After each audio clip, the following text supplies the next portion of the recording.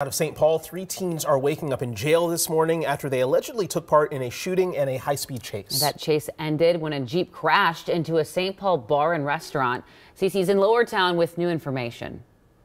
We're here at Oxcart Ale House, the restaurant that was involved in the crash that you've just mentioned. And as you can see here, the crash left the restaurant in pretty bad shape. I mean, multiple entrances are boarded up.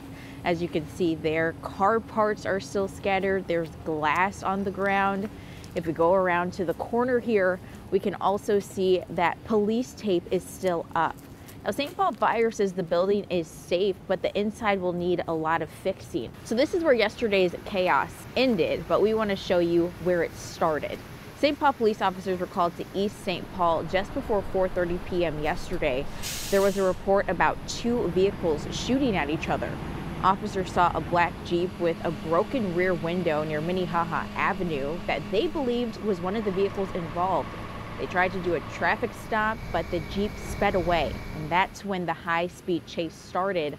Police telling us the Jeep reached speeds of 90 miles per hour. Eventually, the Jeep hit a car here at Wall and 6th Streets before slamming into the Oxcart Ale House.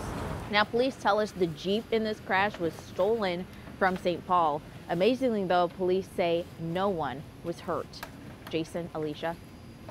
CC, thank you. A teenager accused